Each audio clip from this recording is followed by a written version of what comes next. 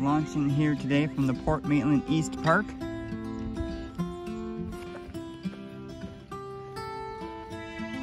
And it is a very foggy day.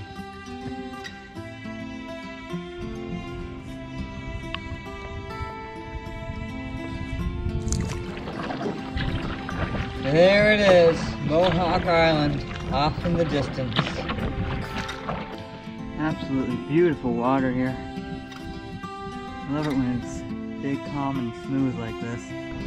As you approach the lighthouse, you can just smell the feces from all the birds. Very appealing.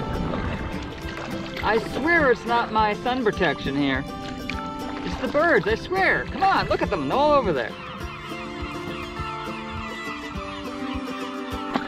I have but one goal in this journey today, not to get pooped on.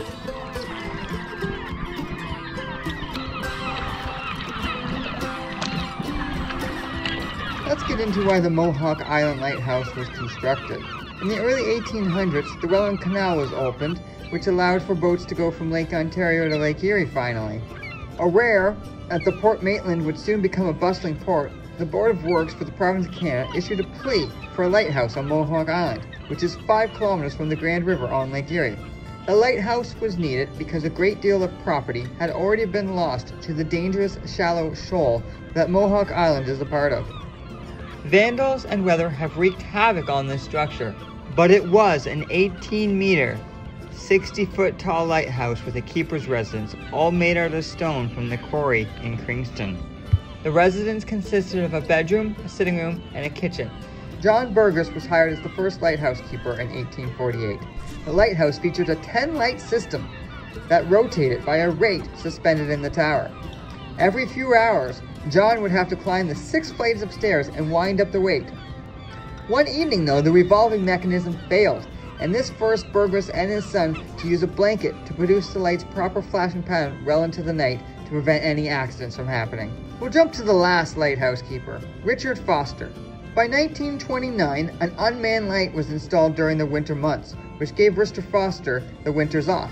In December 1932, Richard installed the winter light like he had been doing the past few years and started to row with his son across the shore, a 1.5-mile journey.